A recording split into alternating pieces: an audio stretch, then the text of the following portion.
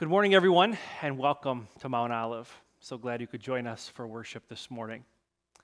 Today we continue our Easter celebration, focusing on a line in a verse of the famous hymn, "I Know That My Redeemer Lives."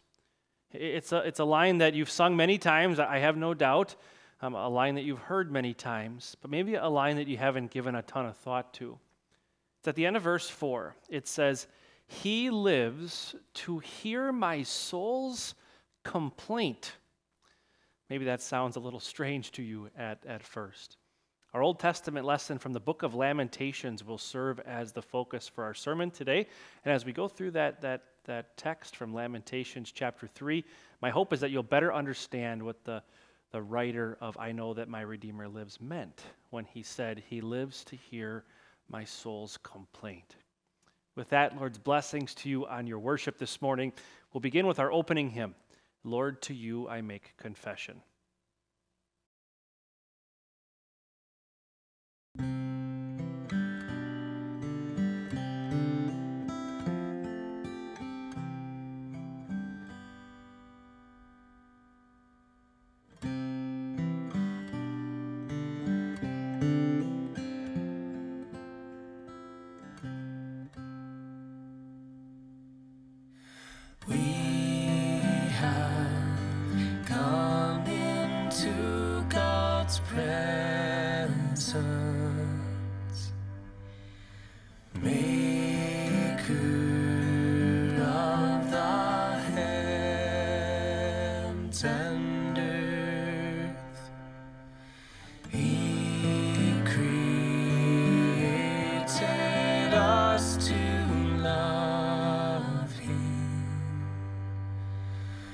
Serve him as his precious child. We have disobeyed and erred, thus deserving wrath and anger.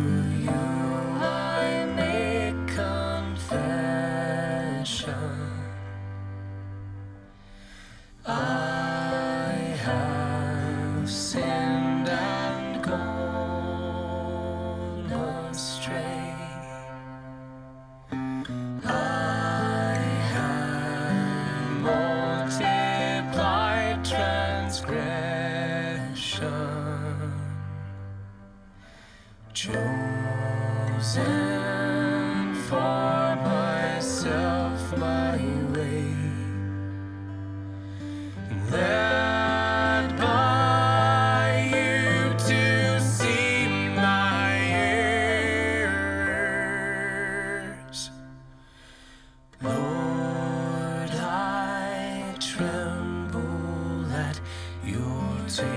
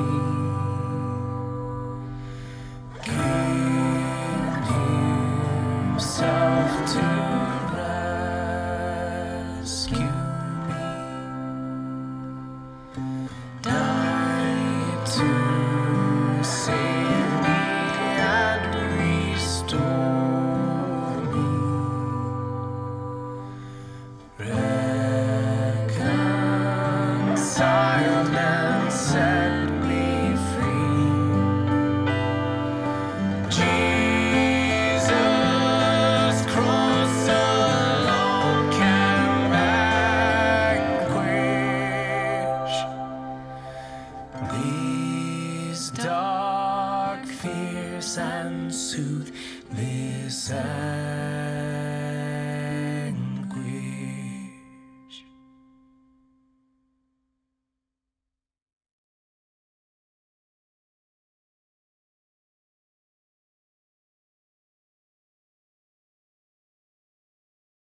In the name of the Father, and of the Son, and of the Holy Spirit.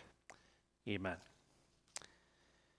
In his great mercy, God has given us new birth into a living hope through the resurrection of Jesus Christ. Therefore, let us approach him with humble confidence to confess our sins and seek his forgiveness. God, my heavenly Father, I know that you are just and true. I confess that I have found pleasure in what perishes, sought joy in what spoils, and have put faith in what fades away, rather than the rock-solid truth of your word. I have not always believed, but have fallen into doubt of your great promises. Teach me to see with the eyes of faith your pierced hands and feet and wounded side. Lead me to believe the witnesses of your resurrection. Forgive me my sins, shield me by your power, and prove my faith genuine to your praise and glory. Jesus Christ is the judge of the living and the dead. Men killed him by hanging him on a tree, but God raised him from the dead on the third day and caused him to be seen by many witnesses. He has sent his Holy Spirit and promises his church, if you forgive anyone his sins, they are forgiven. Therefore, as a called servant of Christ, and by his authority, I forgive you all your sins, in the name of the Father, and of the Son, and of the Holy Spirit. Peace be with you. Amen. We join together in praising the God who forgives our sins with the Gloria.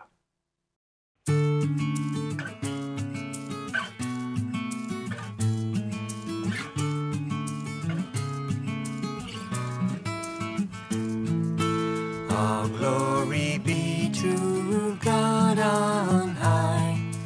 Your name, O Lord, we glorify. We praise you for your peace and grace, your favor toward our fallen race. Our grateful thanks to you we bring, for your great glory, heavenly King. For all, O Father, you have done, through Jesus Christ, your only Son. O Lamb of God, to you we pray. You take all human sin away. Have mercy, Lord, receive our prayer. From God's right hand, your mercy share. You, Christ, our holy Lord alone, the Father's glory you made known. We by your Spirit sing again. All glory be to God. Amen.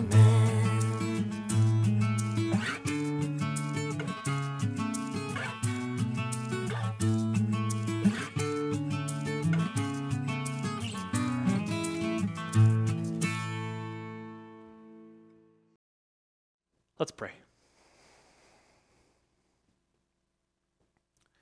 O God, by the humiliation of your Son, you lifted up this fallen world from the despair of death. By his resurrection to life, grant your faithful people gladness of heart and the hope of eternal joys. Through your Son, Jesus Christ our Lord, who lives and reigns with you and the Holy Spirit, one God, now and forever. Amen.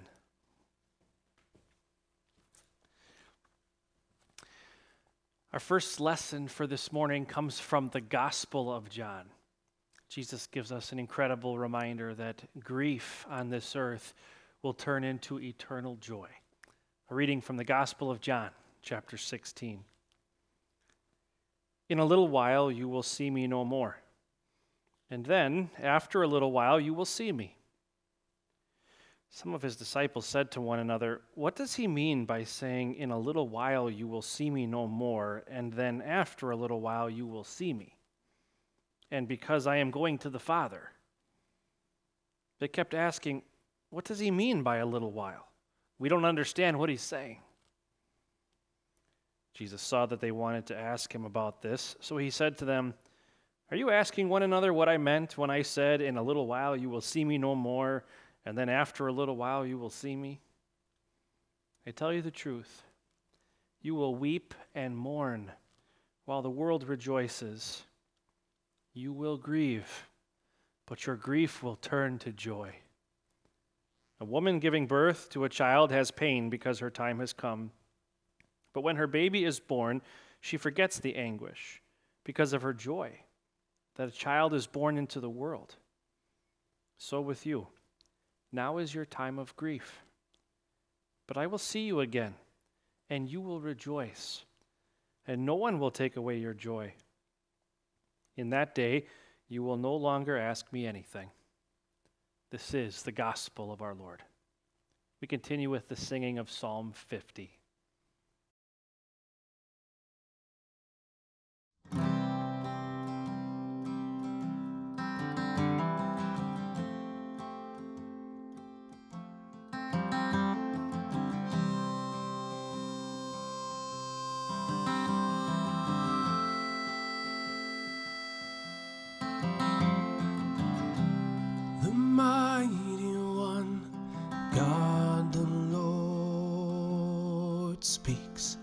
Summons all the earth from the rising of the sun to the place where it sets from Zion, perfect in beauty. God shines forth, God shines forth. God shines forth.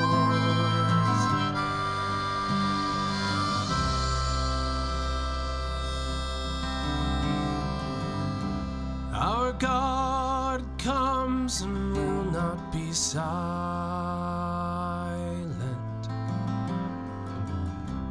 A fire devours before him, and around him a tempest rages,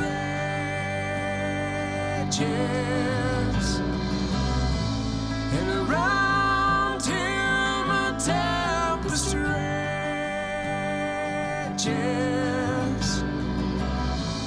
and around him a tempest rages.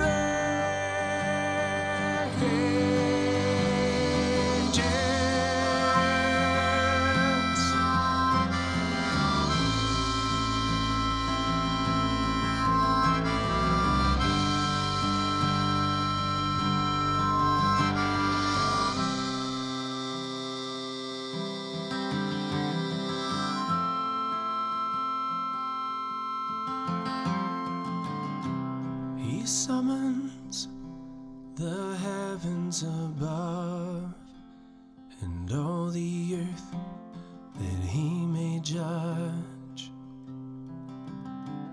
his people.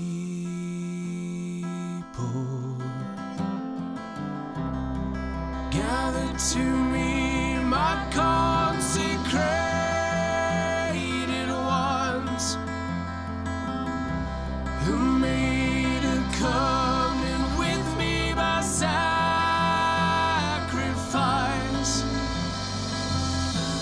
And the heavens proclaim his righteousness.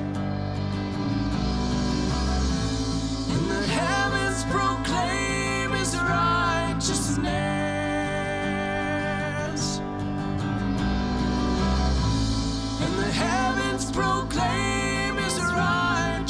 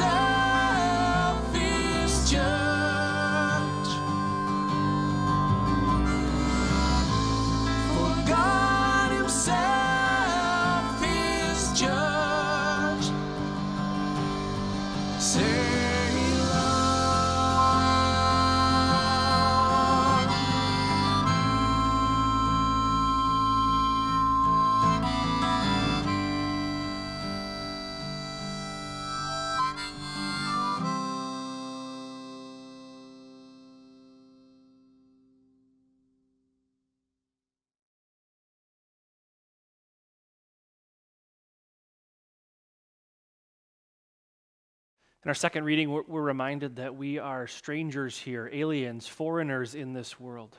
That this place is not our home. Jesus means that we have an eternal home waiting for us in heaven. And yet, while we're here, there's encouragement to respect those in authority over us. A reading from 1 Peter chapter 2. Dear friends, I urge you as aliens and strangers in the world to abstain from sinful desires which war against your soul.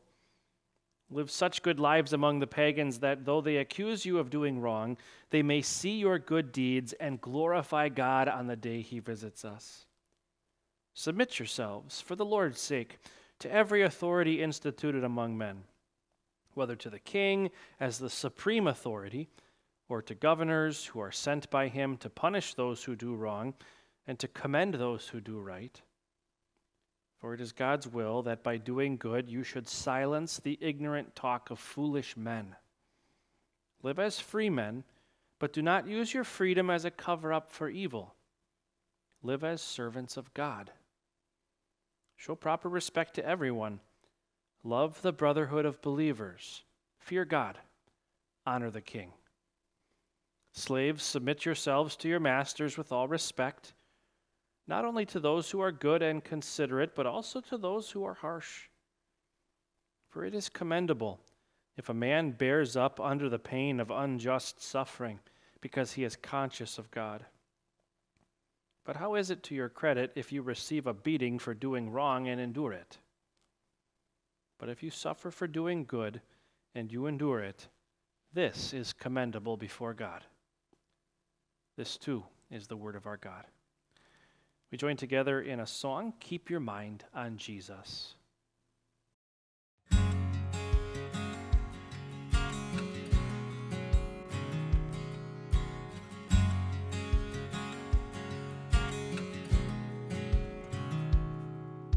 Seems that we're all living in an anxious state, fearful of the future, dwelling on an unknown fate. It's easy just to focus on the stressful things, especially in a world where so much chaos reigns. But there's a sense of calm and soothing peace that comes when you keep your thoughts on the things above. Just let go of all the anxiousness and keep your mind on Jesus.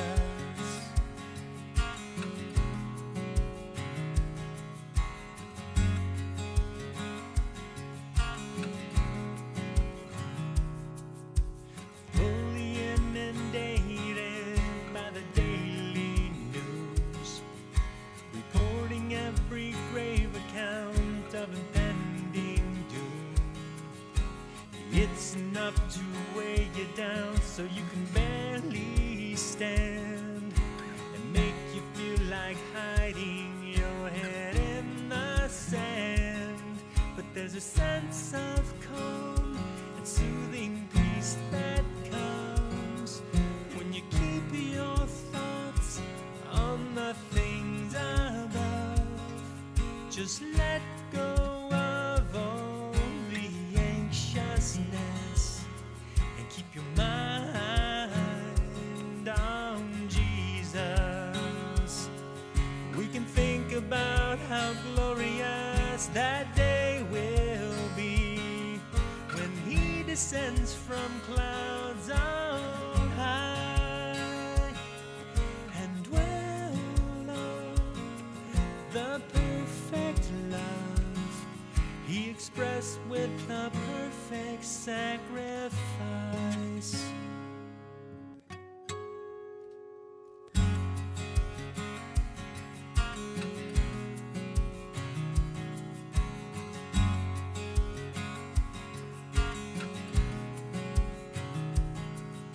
No, we don't need to focus on the stressful things when there's so much to ponder on how Jesus reigns.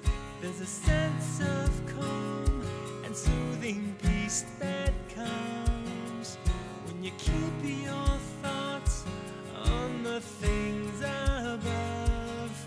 Just let go of all the anxiousness and keep your mind on Jesus.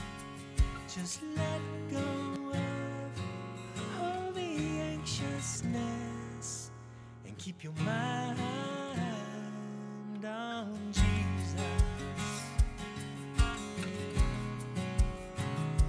On Jesus. Keep your mind on Jesus.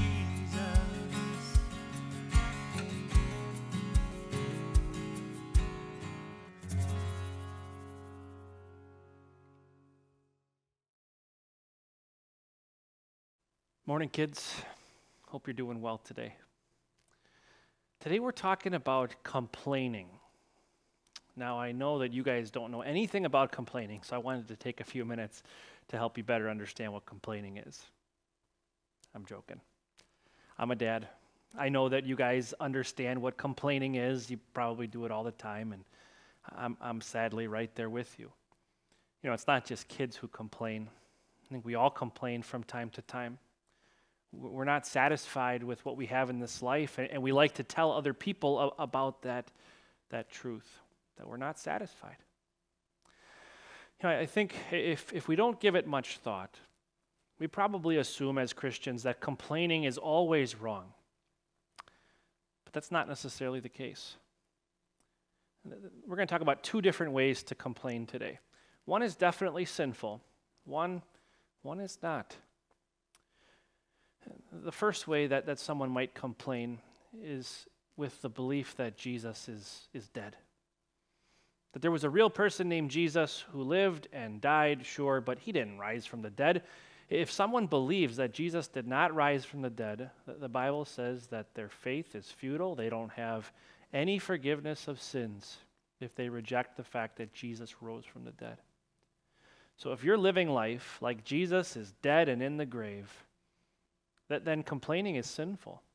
You have no hope. You're complaining, you're not satisfied with this life, and nothing's ever going to change because you don't have forgiveness of sins and peace with God. You don't have heaven.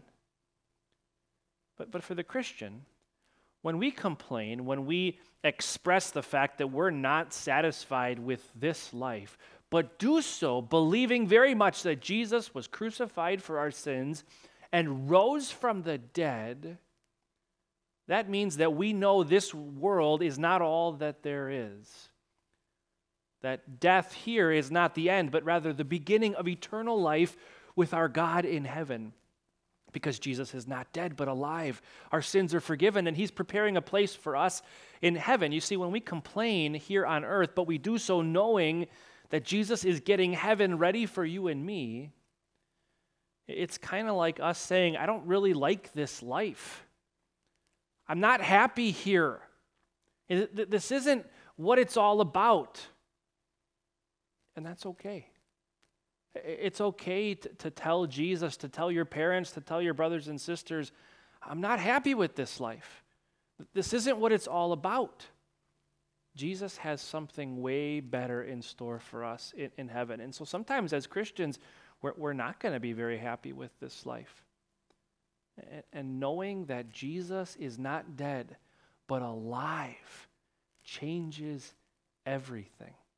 It even changes the way we complain because we know that our lack of satisfaction here in this life will one day come to an end. When we leave this life and join our God forever in heaven, where we will always be perfectly satisfied for all eternity, never complaining again. We're going to talk about this a lot more in our sermon today, and so I encourage you guys to pay special close attention as we talk through what it looks like to complain as a Christian. Let's pray. Dear Jesus, we thank you for coming to this world, not just to die, but to rise. You did come into this life to die on the cross, to pay the price that our sins deserve. But we know you didn't stay dead. You rose from the dead. You came back to life to watch over us each and every day, to prepare a place for us in heaven. When we struggle in this life, when we face challenges, help us to keep our eyes fixed on the truth that your grave is empty, that you are alive, that you are preparing a place for us where we will never again be dissatisfied, where we will never again complain. We pray these things in your name, dear Savior. Amen. Hope to see you all soon. We'll continue with our hymn of the day.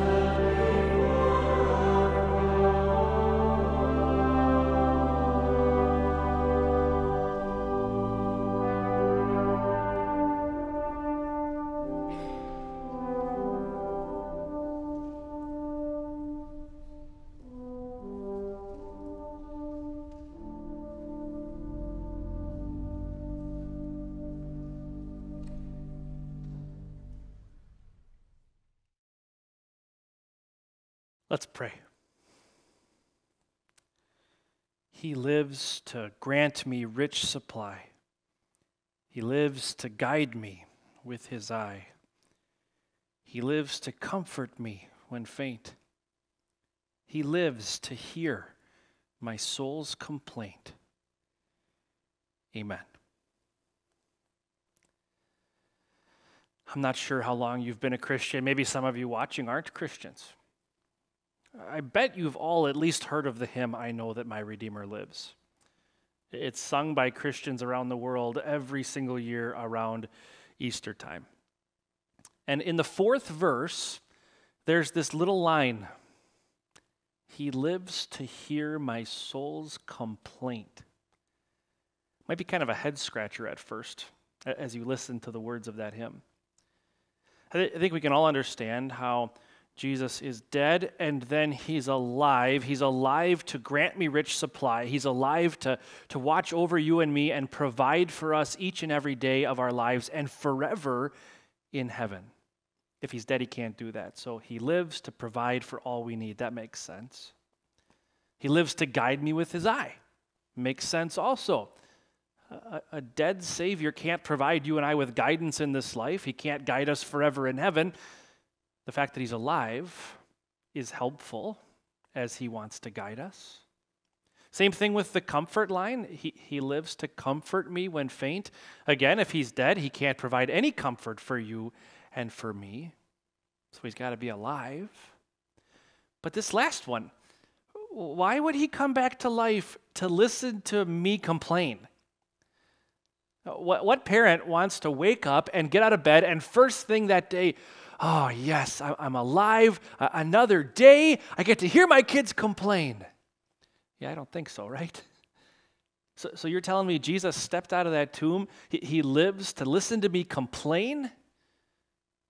How does that make sense? And on top of it all, how does complaining mesh with Christianity? There's this passage in the New Testament in the book of 1 Timothy that says, "Godliness with contentment is great gain." How do contentment and complaining go together? Those don't seem to mesh. A standard dictionary definition for complaining or for complaint is an expression of dissatisfaction that doesn't seem to mesh with contentment. How can you be expressing dissatisfaction while you're content? What did the hymn writer have in mind when he penned these famous lyrics?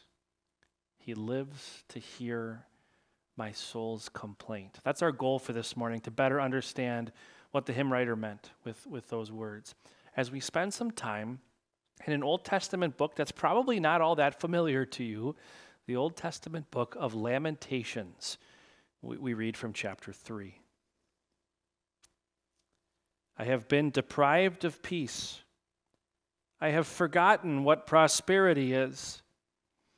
So I say my splendor is gone, and all that I had hoped from the Lord. I remember my affliction and my wandering, the bitterness and the gall. I well remember them, and my soul is downcast within me. Yet this I call to mind, and therefore I have hope. Because of the Lord's great love, we are not consumed. For his compassions never fail. They are new every morning. Great is your faithfulness. I say to myself, the Lord is my portion, therefore I will wait for him. The Lord is good to those whose hope is in him, to the one who seeks him. It is good to wait quietly for the salvation of the Lord." This is the word of our God. Since this book of Lamentations is not the most well-known Old Testament book in the world, I wanted to spend a few minutes just giving you a little context. So we don't exactly know who wrote this book. We're pretty sure. We're pretty confident that it was the prophet Jeremiah. And here's why. A couple hundred years before Jesus was born, a bunch of Jewish scholars began to translate the Old Testament, the Hebrew Bible, into Greek. It's called the Septuagint. Maybe you've heard of it. Well, when this book was translated, those translators, bringing it into the Greek language, gave this book a new name. They called it the Tears of Jeremiah. Now, in Hebrew, the name of this book is derived from the first word in Hebrew, which is the word how.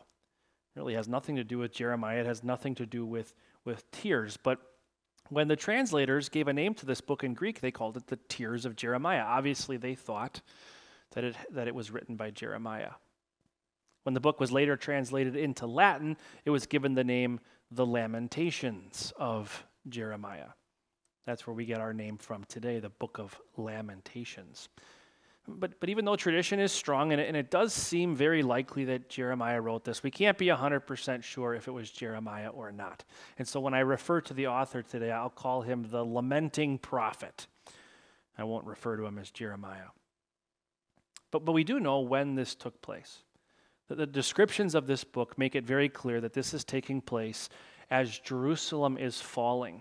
And we know that happened in 586 BC as King Nebuchadnezzar of Babylon surrounded the city and destroyed it.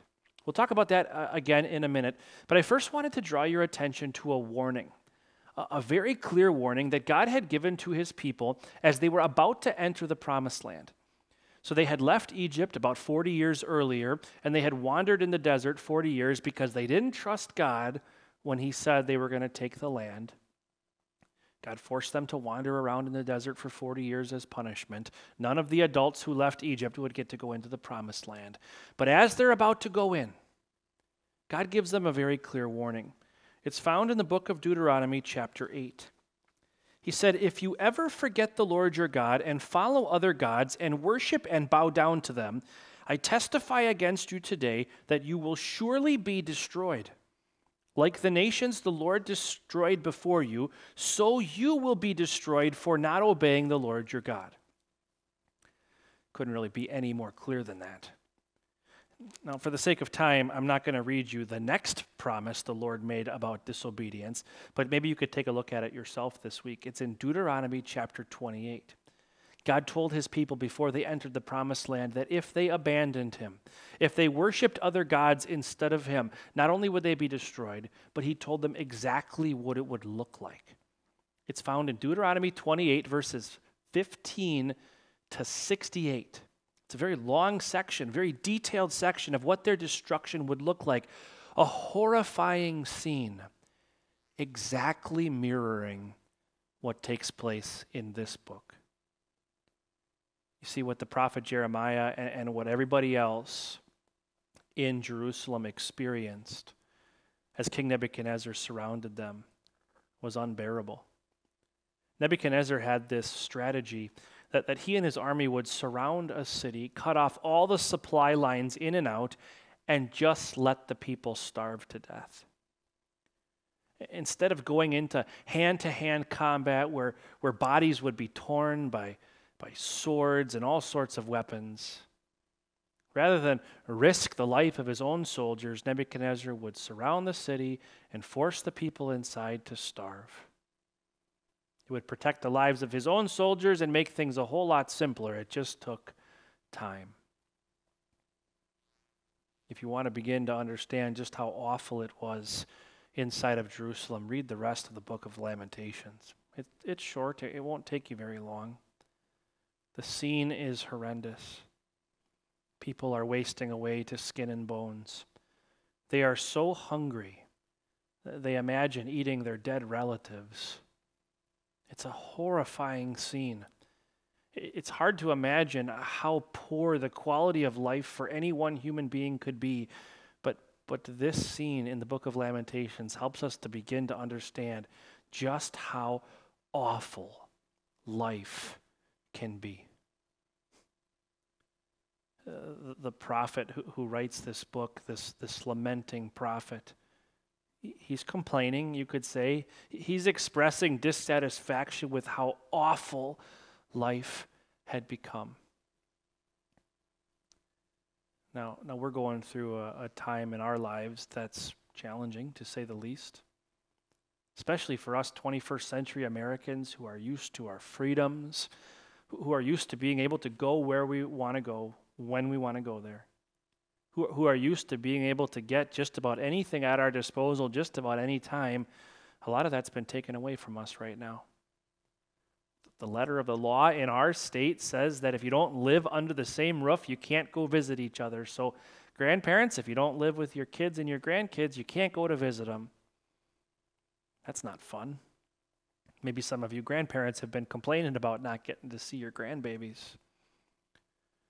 If your business is deemed non-essential, you're not working right now. Who gets to decide what's non-essential anyway, you might be thinking to yourself. Perhaps you're complaining about that. If you're in college or in high school, you're not getting to experience what normal high school and college students have always been able to experience. A lot's been taken away from you, especially you seniors. Maybe the rest of you are enjoying some things about these changes. I hope that you've all begun to see some blessings in the change of pace, perhaps, time spent in your own household. But I don't think it's difficult for you and me to look at the challenges in this world right now, to see how difficult things can be. You know what it's like to complain. You know what it's like to have life turn a way that you weren't expecting it to turn. The question is, where's your complaint coming from? What kind of heart is your complaint flowing from? As we talked about in the children's devotion, is your heart a heart that knows and believes that Jesus is alive? Or does your heart forget that from time to time? I think pretty much everyone alive today knows deep down that Christians believe that God became a man.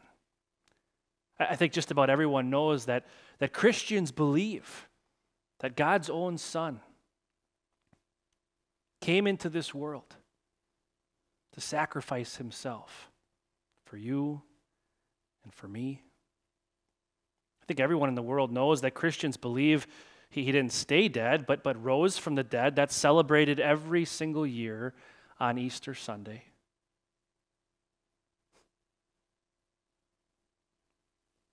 But is it head knowledge that knows what Christians believe about Jesus?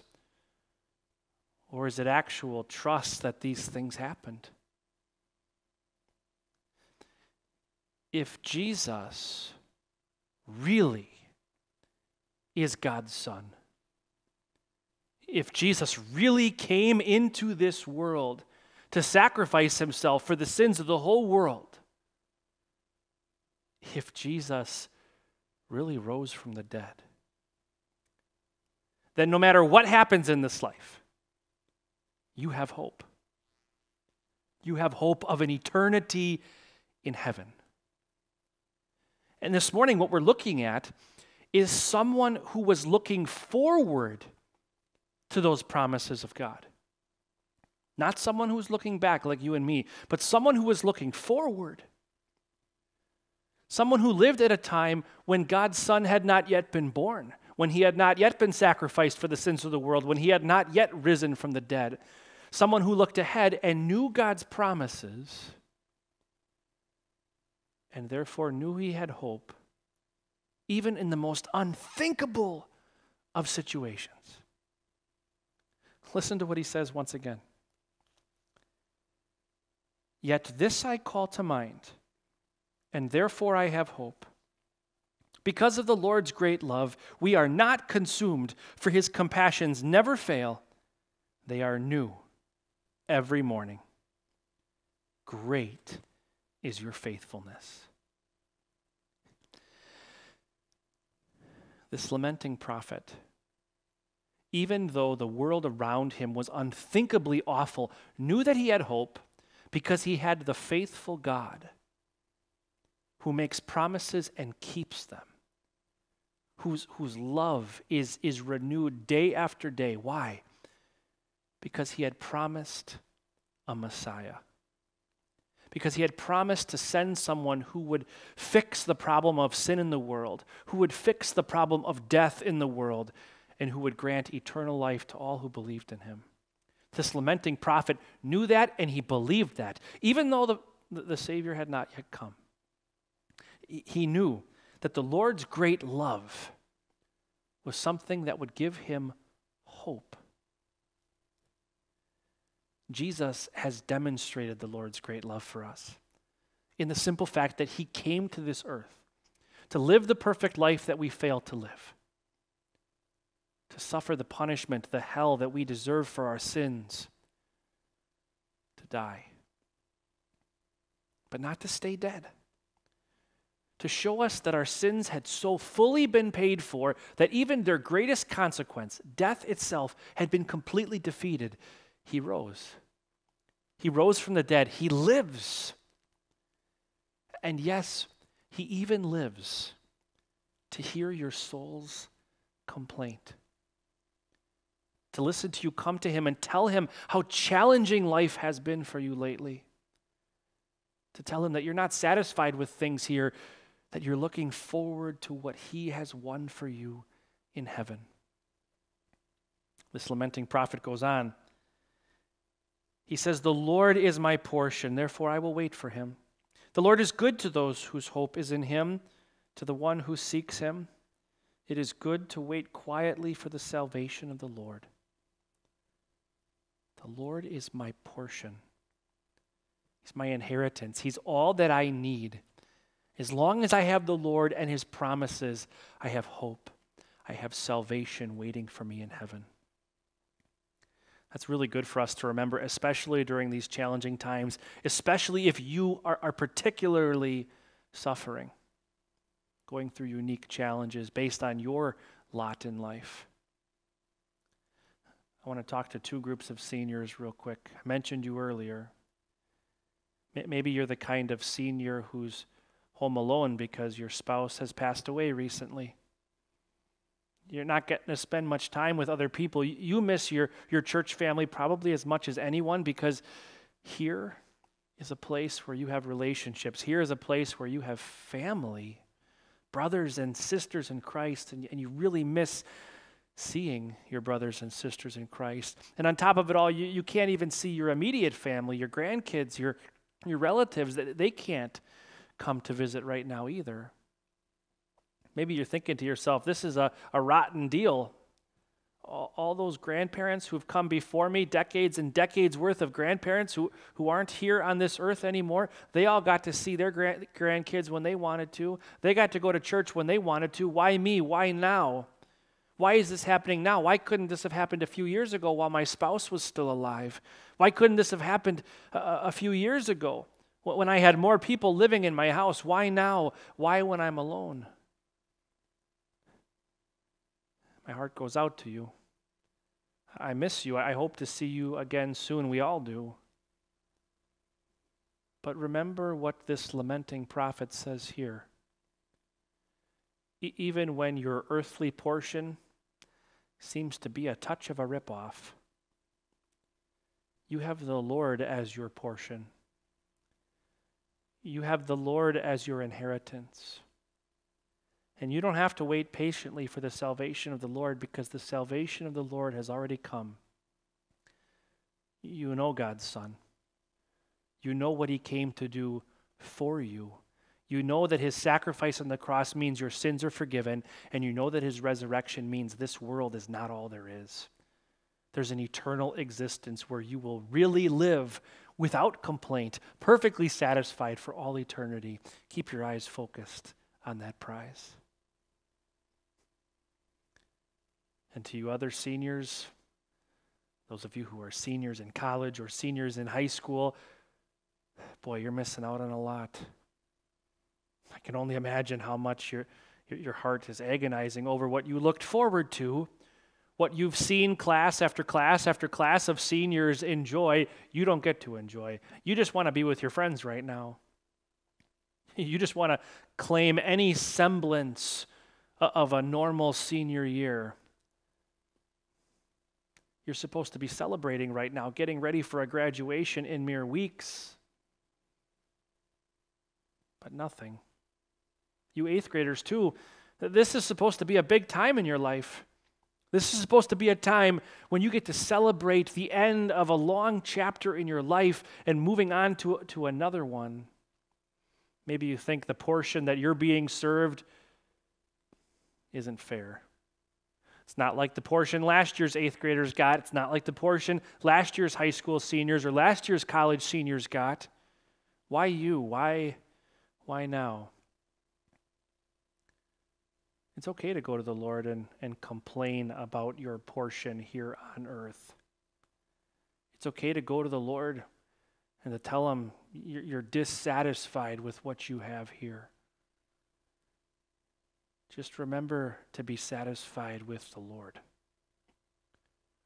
Remember to be satisfied with the portion that is God and his promises of eternal peace, eternal satisfaction. You and I have everything we need in Jesus. Our bank accounts may shrink. We may lose jobs. We may lose our freedoms. We may lose so much that we love about this place. We may have every reason to be dissatisfied here. But keep your eyes on Jesus. Keep your eyes focused on the eternal satisfaction that awaits you in heaven. Remember, Jesus lives, even to hear your soul's complaint. Amen.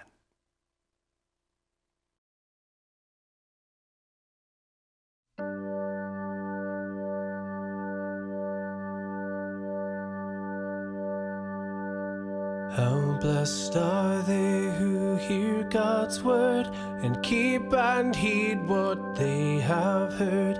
They daily grow in wisdom. Their light shines brighter day by day, and while they tread life's weary way, they have the oil of gladness to soothe their pain and sadness.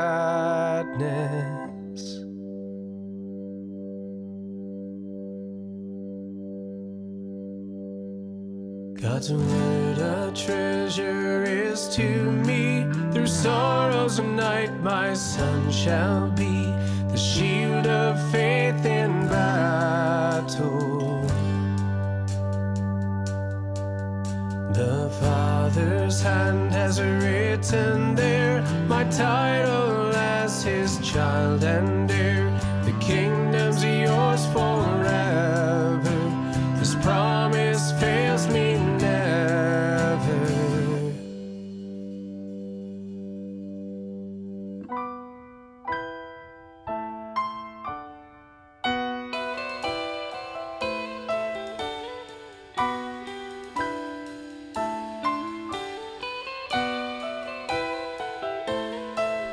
Today I was my Savior's guest. My soul was here so richly blessed.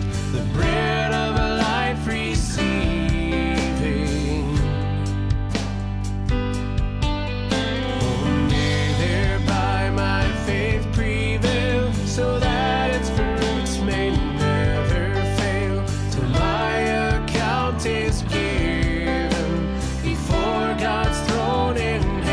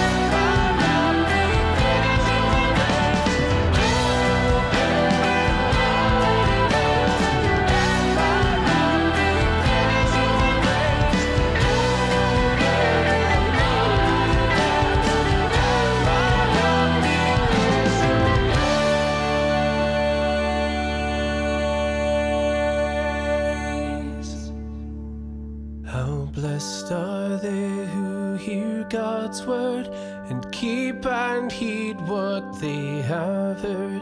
They daily grow in wisdom.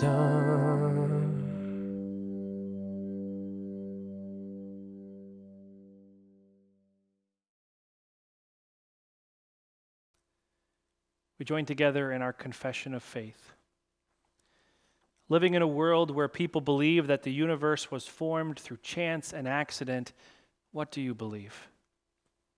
I believe in God the Father Almighty, maker of heaven and earth. And living in a world where people are confronted with the guilt and punishment of sin, what do you believe Jesus did for you? I believe in Jesus Christ, his only Son, our Lord, who was conceived by the Holy Spirit, born of the Virgin Mary, suffered under Pontius Pilate, was crucified, died, and was buried. He descended into hell.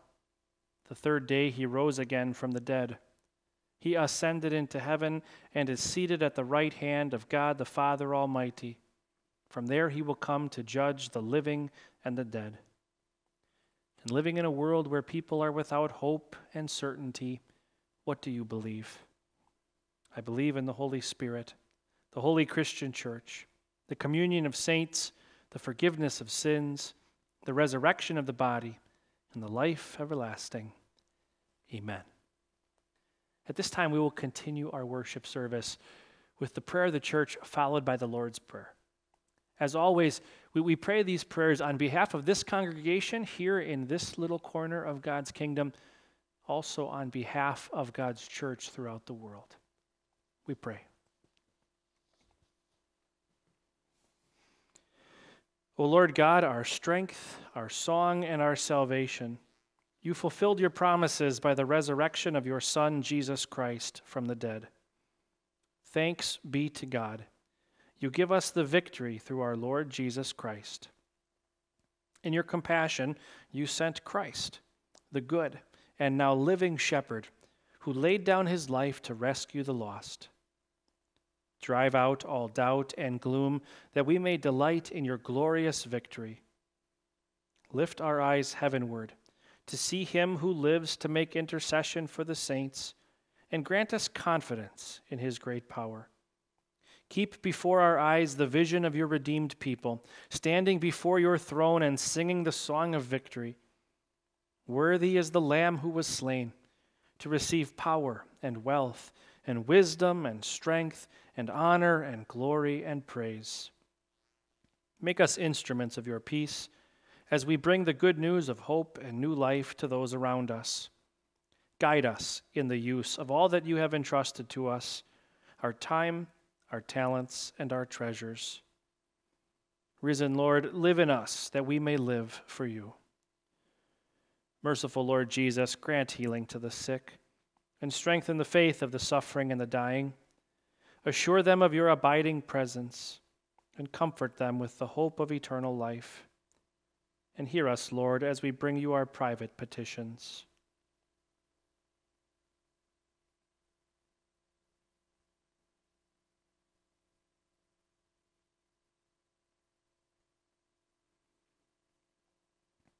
Gracious Father, you have restored to us the joy of your salvation. With happy hearts we come before you and say, Alleluia, thanks be to God. Father, we bring these prayers before you, confident that you will hear and answer them, for it was your only Son who taught us to pray. Our Father, who art in heaven, hallowed be thy name. Thy kingdom come, thy will be done, on earth as it is in heaven. Give us this day our daily bread, and forgive us our trespasses, as we forgive those who trespass against us. And lead us not into temptation, but deliver us from evil. For thine is the kingdom, and the power, and the glory, forever and ever. Amen. The Lord bless you and keep you. The Lord make his face shine on you and be gracious to you. The Lord look on you with favor and give you peace. Amen. We close with our final hymn, Lord of all hopefulness. You've noticed that many of the recordings that we've been using have been from different sources the last few weeks. This is another recording of this beautiful hymn sung by a number of people in our church body. You'll notice that in this particular recording, the men will sing verse 1, the women verse 2, everyone sings verse 3, and then the choir sings verse 4. Of course, as always, you are welcome to join in any verse that you want. We'll sing the hymn together.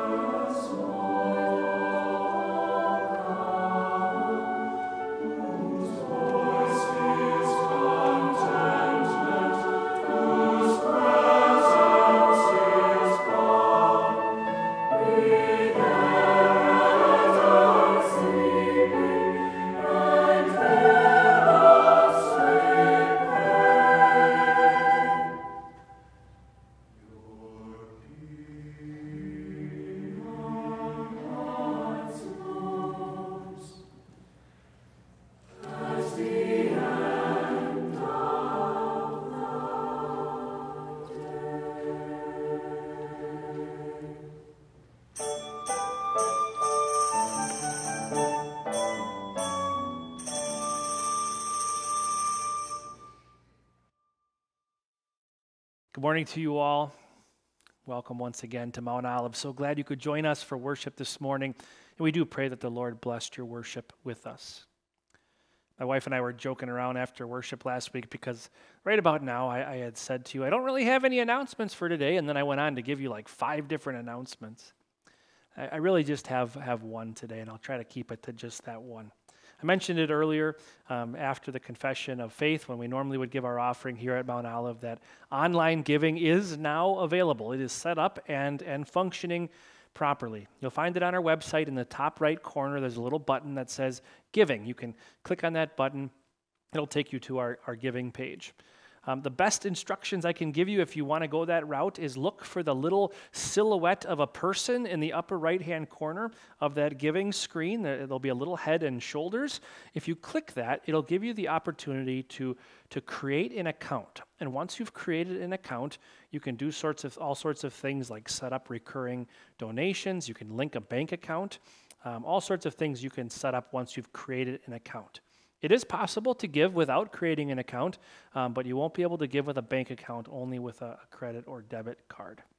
If you have any questions with this new system, we anticipate there being all sorts of questions. You can feel free to reach out to Roger Cohn or myself at any time. We'd be happy to help you better understand how the system works. With that, Lord's blessings to you all this week as you bask in the glow of the hope that we share, the hope of an eternity in heaven. Lord's blessings to you all.